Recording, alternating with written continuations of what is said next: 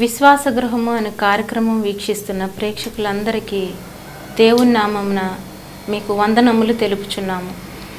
ఈ విశ్వాసగృహము అనే కార్యక్రమం ద్వారా ఆత్మీయ మేలులు పొందుకొనవలసిందిగా కోరుచున్నాము. ముందుగా మనకు బ్రదర్ డేవిడ్ రాజు గారు దైవ వర్తమానాన్ని అందిస్తారు. శ్రీమంతుడా యేసయ్యా ఆత్మకు అభిషేకమా అభినయ సంగీతమా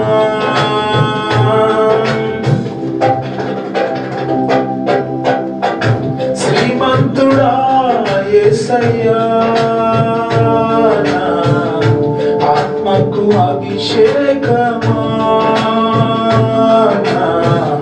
అభినయ సంగీతమా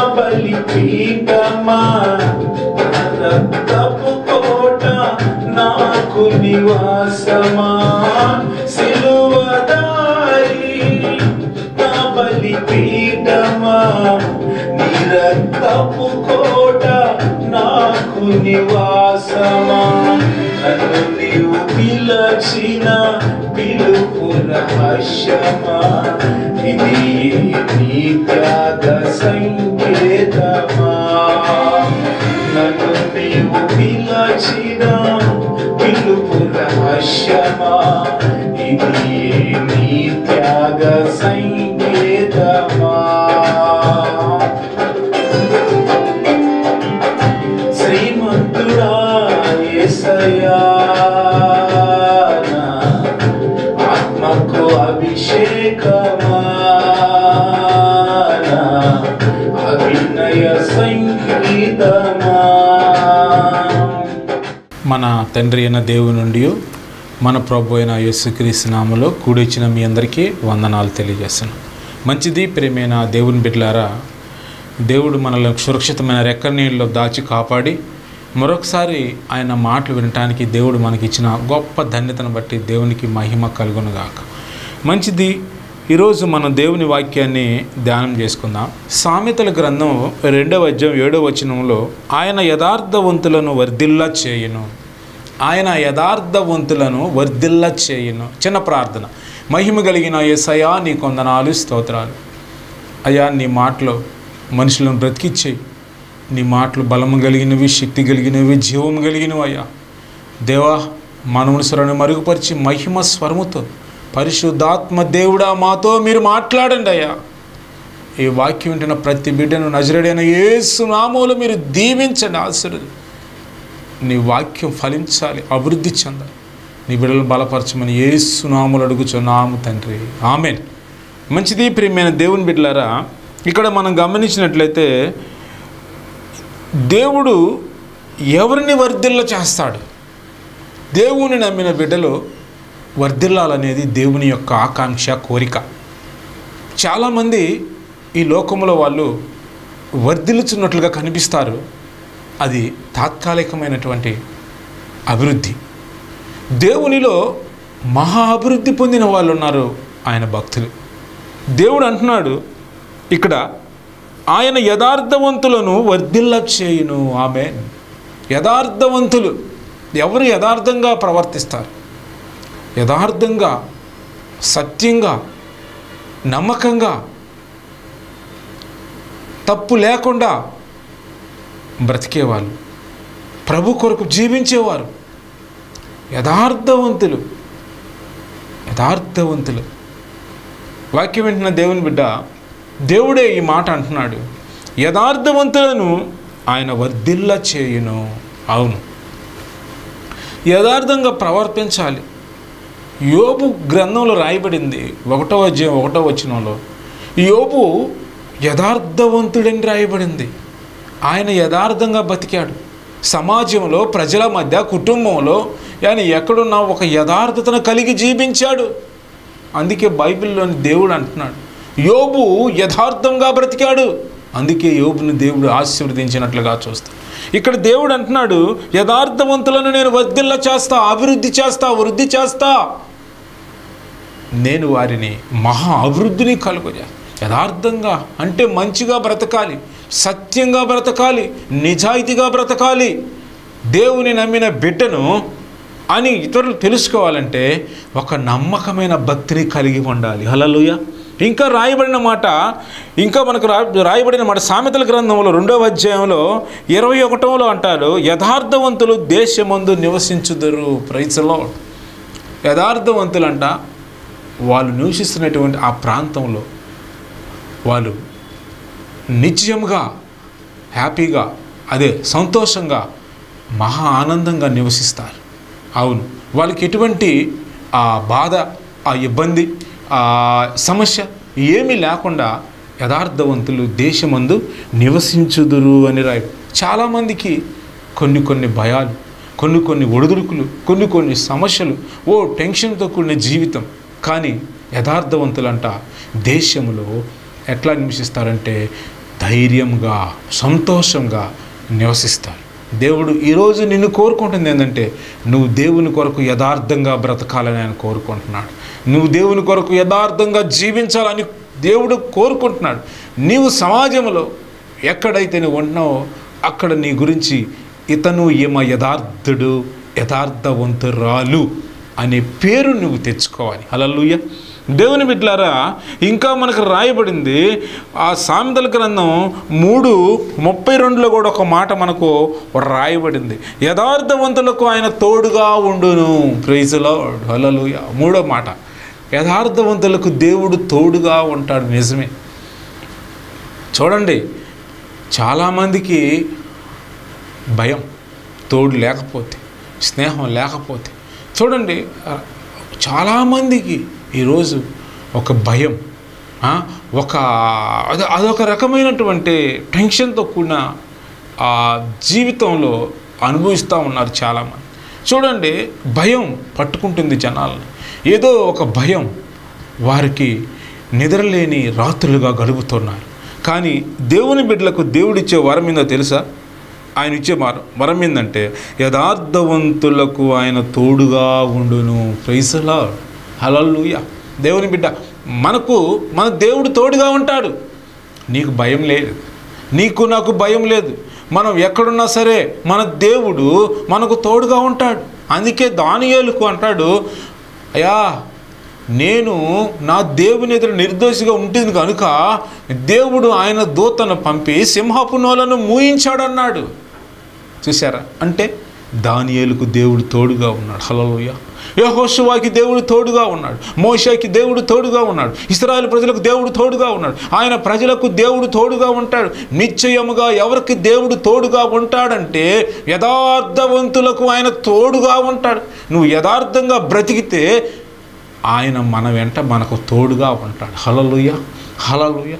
యోసేపును దేవుడు గొప్పగా ఆశీర్వదించాడు. యోసేపు, నేను నీకు తోడుగా ఉన్నా, భయపడకన్నాడు. దావీదు, నేను నీకు తోడుగా ఉన్నా, నువ్వు వారు యథార్థంగా బ్రతికారు. అందుకే దేవుని వాక్యం అంటుంది, ఇదిగో యథార్థవంతులకు దేవుడు తోడుగా ఉంటాడు. భయం లేదు, ఏ అపాయము నీకు రాదు, ఏ తెగులు నీ గుడారమును సమీపించదు. నేను నీకు తోడుగా ఉంటాను. హల్లెలూయా. ఇంకా రాయబడింది సామెతల గ్రంథం 4వ అధ్యాయం 11వ వచనంలో కూడా రాయబడింది, యథార్థ మార్గములో నన్ను నడిపించుస్తున్నావు. హల్లెలూయా. అంటే ఇక్కడ ఏం రాయబడిందంటే, దేవుడు యథార్థవంతులను ఏం చేస్తాడంటే ఆయన నడిపిస్తాడు. ఇంకా ఏమి రాయబడింది? యథార్థవంతుల యొక్క అడుగంట ఇరుకున పడదు. హల్లెలూయా, హల్లెలూయా. యథార్థవంతుల యొక్క అడుగు ఏంటంట ఇరుకున పడదు. ఎందుకు పడద్ది? పడదు. దేవుని బిడ్డ కనుక దేవునితో అతను మమైకమై ఉన్నాడు కనుక, యేసయ్య రక్తంలో కడగబడ్డాడు కనుక, అతను దాసుడుగా, విమోచకుడిగా, నీతిమంతుడిగా ఎంచబడ్డాడు కనుక అతని అడుగు ఇరుకున పడదు. శ్రమలకు, నిందలకు రెట్టింపు ఘనతనిచ్చే దేవుడు మనం ఆరాధిస్తున్న దేవుడు. హల్లెలూయా, హల్లెలూయా. ఇంకా మనం చూసినట్టయితే సామెతల గ్రంథంలో రాయబడింది చూడండి, యెహోవా యందు భయం భక్తి కలిగిన వాడంట యథార్థవంతుడంట. హల్లెలూయా. యథార్థవంతుడు ఎట్లా ఉంటాడంటే దేవుని యందు భయం భక్తి కలిగి ఉంటాడు.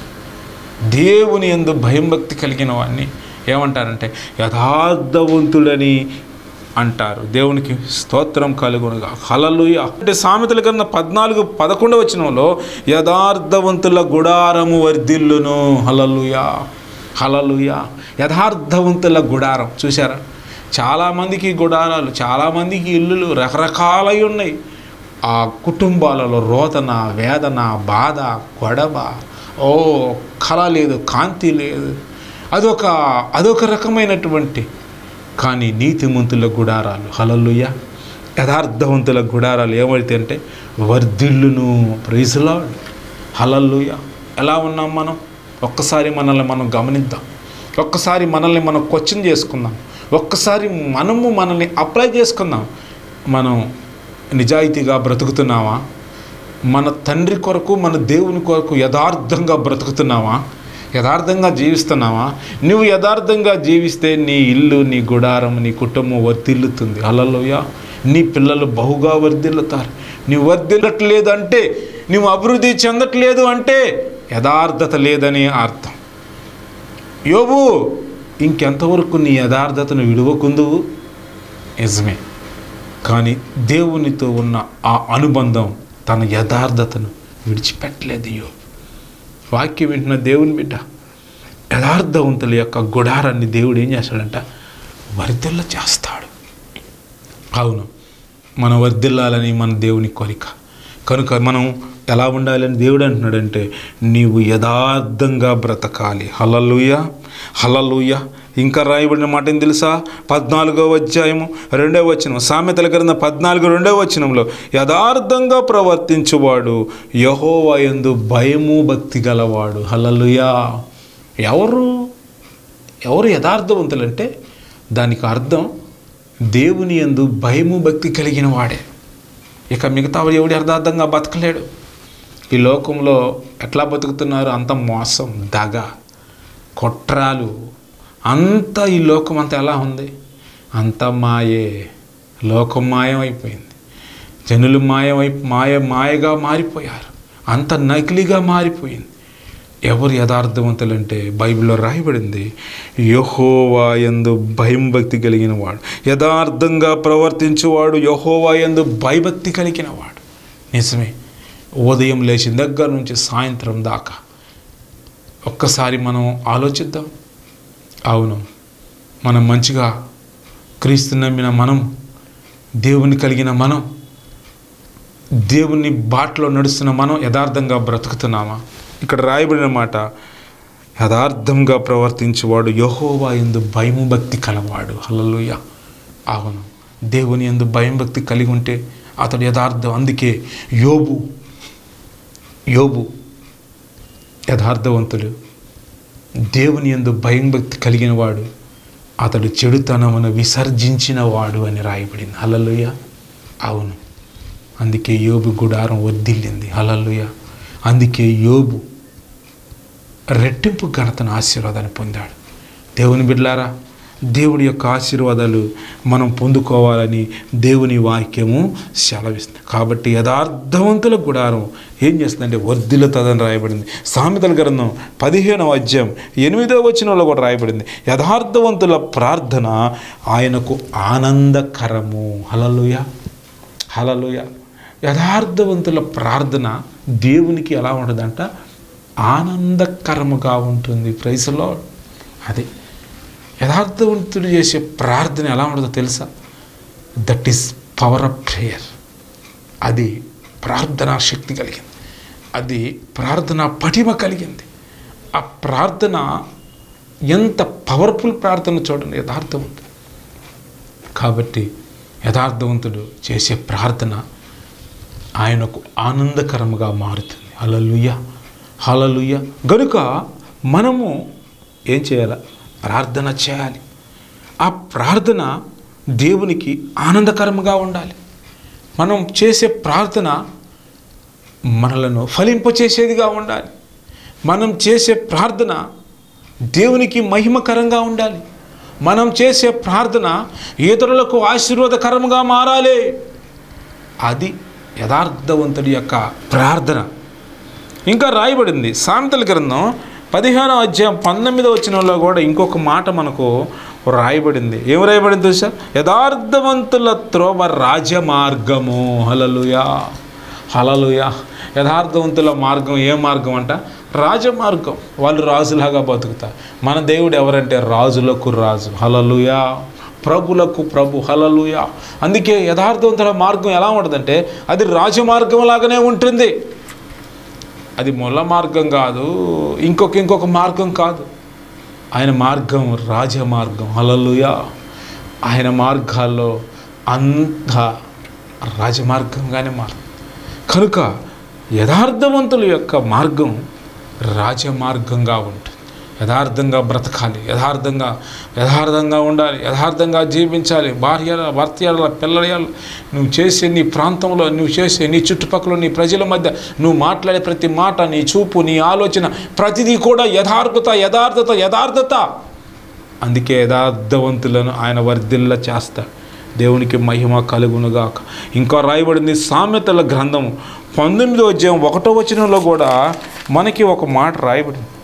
యథార్థముగా ప్రవర్తించు దరిద్రుడే శ్రేష్ఠుడు. హల్లెలూయా, ప్రైజ్ ది లార్డ్. అసలు దరిద్రుడైనా పర్వాలేదు, యథార్థంగా బ్రతకాలి. హల్లెలూయా. నువ్వు పేదవాడవైనా పర్వాలేదు, యథార్థంగా బ్రతకాలి. హల్లెలూయా. నువ్వు ఎవరివైనా కావచ్చు, నీలో యథార్థత కావాలి. హల్లెలూయా. యథార్థంగా ప్రార్థించు, యథార్థంగా భక్తి కలిగి ఉండు, యథార్థంగా ప్రేమించు ప్రజలను, యథార్థంగా బ్రతుకు క్రీస్తు కొరకు. అందుకే ఇక్కడ రాయబడిన మాట ఏందో తెలుసా? యథార్థముగా ప్రవర్తించు దరిద్రుడే శ్రేష్ఠుడు. హల్లెలూయా. చూసారా? యథార్థత కావాలి. యథార్థంగా మనం బ్రతుకుదాం మన ప్రభు కొరకు. తగ్గించుకొని బ్రతుకుదాం మనం ప్రభు కొరకు. వినయం కలిగి బ్రతుకుదాం మనం ప్రభు కొరకు. న్యాయంగా బ్రతుకుదాం మనం ప్రభు కొరకు. అలా బ్రతికితే దేవుడు ఏం చేస్తాడంటే మనలను ఆశీర్వదిస్తాడు. ఇంకా సామెతల గ్రంథం 20వ అధ్యాయం 7వ వచనంలో ఒక మాట రాయబడింది. యథార్థవంతుడగు నీతిమంతుని పిల్లలు వాని తదనంతరము ధన్యులగుదురు. ప్రైజ్ ది లార్డ్, హల్లెలూయా. ఇక్కడ మనం మాట చూసినట్లయితే ఎవరు? యథార్థవంతుడగు నీతిమంతుని పిల్లలు వాని తదనంతరం ధన్యులగుతారు. అవును, అతను చేసే ప్రార్థన, అబ్రహాము చేసిన ప్రార్థన, ఇస్సాకు చేసిన ప్రార్థన, యాకోబు చేసిన ప్రార్థన, వాళ్ళ పిల్లల తదనంతరం ధన్యులుగా మారిపోయారు. హల్లెలూయా. నీ కుటుంబంలో నువ్వు యజమానుడిగా, యజమానురాలుగా నీవు ఉంటున్నావు. మన పితరులు నడిచిన త్రోవలో మనం నడవాలి. మన పితరులు నేర్పిన బోధలో మనం ఎదగాలి. ప్రియమైన వాక్యం వింటున్న దేవుని బిడ్డ, ఒకసారి నువ్వు గమనించు. దేవుని వాక్యం మనకు తెలియజేస్తూ ఉంది. ఆయన మాటలు మనకు వెల్లడవుతున్నాయి. యథార్థవంతుల యొక్క పిల్లలు, అదే యథార్థవంతుని యొక్క నీతిమంతుని పిల్లలు తరతరాలకు ధన్యులుగానే పిలువబడతారు. హల్లెలూయా. అవును, నీ భక్తి, నీ ప్రార్థన ఎక్కడికి పోదు, తరతరాల వరకు. అందుకే ఆయన అంటాడు, ఇదిగో నా ఆశీర్వాదం తరతరాల వరకు మీకు కలుగుతుంది. Praise the lord. వాక్యం వింటున్న దేవుని బిడ్డ, చూసారా? తదనంతరం ధన్యులే ఆయన పిల్లలు, నీతిమంతుని పిల్లలు, యథార్థవంతుని పిల్లలు తరతరాలకు ధన్యులుగానే పిలువబడతారు. ఆ ధన్యత మనకు కావాలి, ఆ గొప్ప ధన్యత మనకు కావాలి. కాబట్టి యథార్థంగా బ్రతకాలి. యథార్థవంతులకు దేవుడు ఎంత గొప్ప సత్యాలు, ఎంత గొప్ప మాటలు మనకు తెలియదు. ఇవన్నీ మానవుడు పొందుకోలేకపోవటానికి ఒక విశ్వాసం పొందుకోలేకపోవటానికి ప్రార్థన లేదు. ప్రార్థన లేదు, భక్తి లేదు, భయం లేదు, వినయం లేదు, తగ్గింపు లేదు, లోబడే తత్వం లేదు, కోపం, గర్వం, అహంకారం ఎలా వర్ధిల్లాలి? ఇదిగో ఆయన మనుషుల దయందును, జ్ఞానం దయందును, దేవుని దయందును వర్ధిల్లుచూ ఉండేను. Praise the lord. బైబిల్లో రాయబడిన మాట ఈ మాట. అవును, సమూయేలు మనుషుల దయ, దేవుని దయ, జ్ఞానం, యేసయ్య కూడా చిన్నప్పుడు మనుషుల దయ, తండ్రి దయ, జ్ఞానం వర్ధిల్లుచుండెను. హల్లెలూయా. ఆయన పిల్లలు తదనంతరము ధన్యులగుతారని రాయబడింది. యథార్థవంతుల పిల్లలు. ఇంకా రాయబడిన మాట ఏందో తెలుసా? సామెతల గ్రంథం 28వ అధ్యాయం మనకి 10వ వచనంలో కూడా ఇంకొక మాట మనకు రాయబడింది. చూడండి, యథార్థవంతులు మేలైన దానిని స్వతంత్రించుకుందరు. Praise the lord. హల్లెలూయా. చూసారా, ఏం స్వతంత్రించుకుంటారంట? మేలైన దానిని యథార్థవంతులు. Praise the lord. అదిగో అది. అవును, ఖచ్చితం. అది యథార్థతే మనల్ని రేపు అభివృద్ధి పదవులు నడిపించేది. హల్లెలూయా. యథార్థతే మనకు ఘనతనిచ్చేది, యథార్థతే మనకు మేలు చేసేది. అందుకే రాయబడిన మాట ఈ మాట, యథార్థవంతులు మేలైన దానిని స్వతంత్రించుకుంటారు. అవును, దానిని పొందుకుంటారు. దేవుని బిడ్డ, ప్రార్థించండి, కుటుంబం సమేతంగా ప్రార్థించండి, ప్రార్థనకి వెళ్ళండి. పరిశుద్ధ దినం, విశ్రాంతి దినం, అందరూ మీ కుటుంబం దేవునితో గడపండి. దేవుని మాటలు ఉచ్చరించండి. వ్యర్థమైన మాటలు కాదు, పోరాడే మాటలు కాదు, గొడవ కలిగే మాటలు కాదు. నీ నోటి నుండి మంచి వాక్యాలు, మంచి మాటలు, క్రీస్తుతో కలిగిన మాటలు, దేవుని వాక్యాలు ఉచ్చరించండి, మాట్లాడండి. అందుకే రాయబడింది, యథార్థవంతులు మేలైన దానిని స్వతంత్రించుకుంటారు. హల్లెలూయా, హల్లెలూయా. అవును, యథార్థవంతులు మేలైన దాన్ని ఏం చేస్తారంట? స్వతంత్రించుకుంటారు. ఇంకా రాయబడింది మనకు సామెతల గ్రంథం 21:29లో కూడా ఇంకొక మాట మనకు రాయబడింది. 21:29లో ఏం రాయబడింది తెలుసా? మనకి సామెతల గ్రంథం 21, యథార్థవంతులు తన ప్రవర్తనను చక్కపరుచుకొందురు. హల్లెలూయా, హల్లెలూయా, హల్లెలూయా. ఏమంట? యథార్థవంతులు తన ప్రవర్తన ఏం చేస్తారంట? చక్కపరుచుకుంటాడు. బిహేవియర్. అందుకే అంటాడు, నువ్వు దేవుని మందిరానికి వెళ్ళినప్పుడు నీ ప్రవర్తన జాగ్రత్తగా చూసుకోమంటాడు.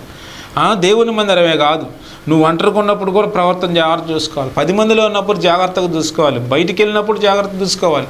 నువ్వు ఎక్కడున్నా సరే ఆకాశం ముందున్న దేవుడు మనల్ని పరిశీలన చేస్తూ ఉన్నాడు. కాబట్టి యథార్థవంతులు తన ప్రవర్తనను చక్కపరుచుకుంటాడు. హల్లెలూయా, హల్లెలూయా.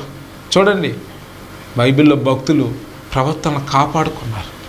తన యవనాన్ని తన జీవితాలను కాపాడుకున్నారు, భద్రం చేసుకున్నారు. అందుకే దావీదు భక్తుడు అంటాడు, దేవా, నీ ఎదుట నేను పాపం చేయకున్నట్లు నా హృదయంలో నీ వాక్యమును ఉంచుకొని ఉన్నాను. హల్లెలూయా.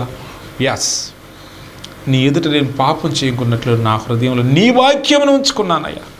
అవును, దేవుని బిడ్డలారా, చూసారా, యథార్థవంతుడు ఏం చేస్తాడంట? తన ప్రవర్తనను చక్కపరుచుకుంటాడు. అవును, మన ప్రవర్తన ఇతరులు మనల్ని చూసి very good bye, very good girl, చాలా మంచివాడు, చాలా మంచి ఆమె భక్తి కలిగింది, భక్తిపరుడు, నిజాయితీపరుడు, యథార్థవంతుడు, భయభక్తి కలిగిన వాడు, చరిత్రను విసర్జించిన వాడు అని సాక్షిను పొందాలి. హల్లెలూయా. ఇంకా మనకు రాయబడిన మాట ఏదో తెలుసా? సామెతల గ్రంథంలో రాయబడినటువంటి మాటలు మనం చూస్తున్నాం. ప్రవర్తన చక్కపరుచుకుంటాడని, మేలైన దాన్ని ఏంటంట? స్వతంత్రించుకుంటాడని. ఇంకా 28:18 వచనంలో కూడా మనకు ఒక మాట రాయబడింది, యథార్థంగా ప్రవర్తించేవాడు రక్షింపబడును. Praise the lord. హల్లెలూయా. అది నువ్వు కాపాడబడతావు, నువ్వు రక్షించబడతావు. ఎప్పుడు?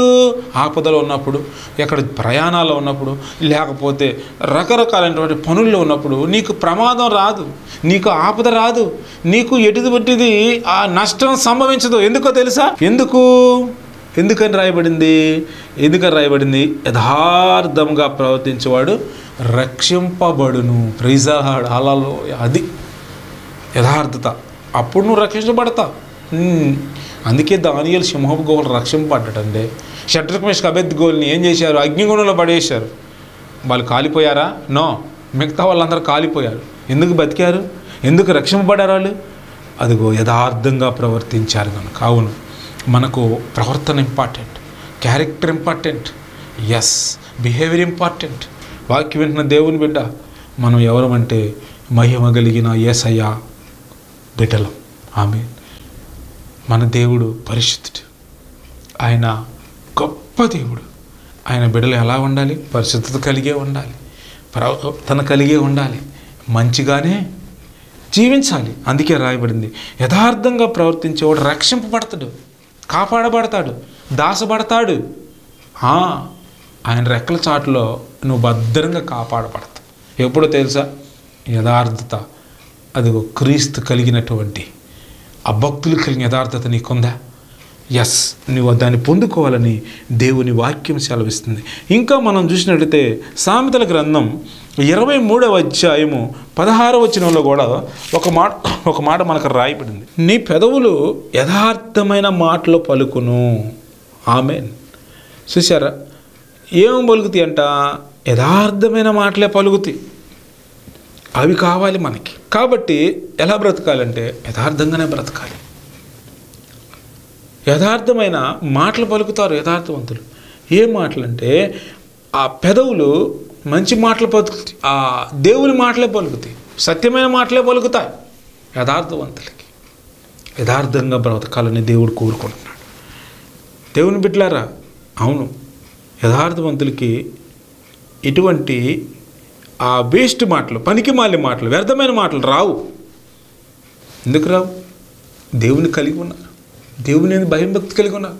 వాళ్ళు చెడుతనం విసర్జించారు, వాళ్ళు పాపానికి దూరంగా ఉన్నారు, వాళ్ళు క్రీస్తులో అంటబడ్డారు, క్రీస్తు కొరకు అంకితమైపోయారు. వారు తన జీవితాలను ప్రభువుతో అంటుకట్టుపడ్డారు కనుక వారు ఫలించడమే జరుగుతుంది, వాళ్ళు అభివృద్ధి పొందడమే జరుగుతుంది. ఇంకా మనం చూసినట్టయితే సామెతల గ్రంథంలో కూడా సామెతలు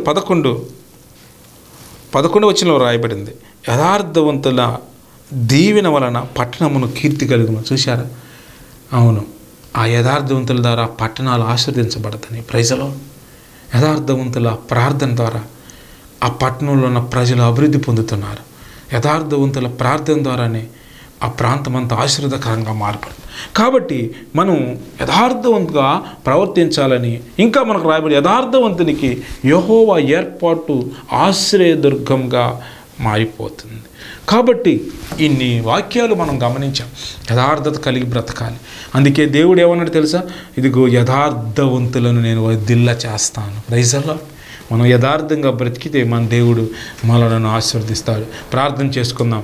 ప్రియమైన దేవుని బిడ్డలారా, అందరూ కళ్ళు మూసుకొని ప్రార్థన చేద్దాం. పరిశుద్ధుడా, ప్రేమ కలిగిన యేసయ్యా, నీకు వందనాలు స్తోత్రం. అయా, నీ వాక్యం నీ బిడ్డలను బలపరచని ఆశ్రయం.